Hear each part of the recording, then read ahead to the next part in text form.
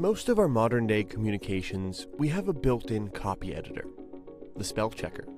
This handy little system lets us write with a bit more abandon, knowing our typos will be caught.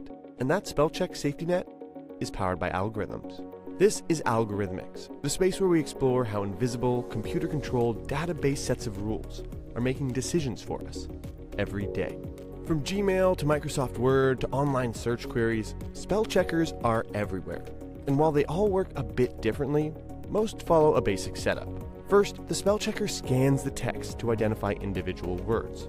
Then, it compares each word against a list of words it knows are spelled correctly, like a dictionary. If a typed word isn't found in the system's dictionary, then the algorithm kicks in, generally trying to come up with the closest word or words to suggest a fix. The algorithm figures out the closest words by calculating the edit distance between the typo and the dictionary words. Edit distance 1, for example, would be adding, subtracting, or substituting one letter, or switching the order of two adjacent letters. Add or remove two letters, and that's edit distance 2, and so on. Consider what happens when typing TEH into Microsoft Word. The spell checker recommends a list of words, beginning with those that are edit distance 1, the, 10, T.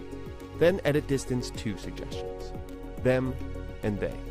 Many spell check programs go a step further.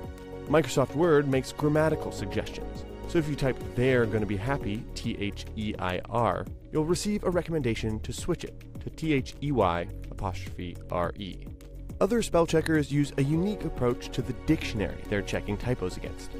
Google's search box suggests typo fixes based on a virtual dictionary of all the words other users type in their queries, a feature that also helps power Google's autocomplete function. Like any automated system, spell check isn't perfect.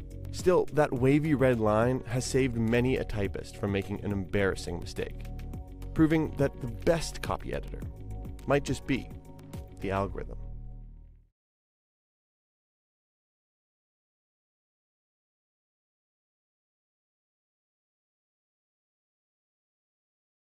Hey, NBC News viewers, thanks for checking out our YouTube channel. Subscribe by clicking on that button down here and click on any of the videos over here to watch the latest interviews, show highlights, and digital exclusives. Thanks for watching.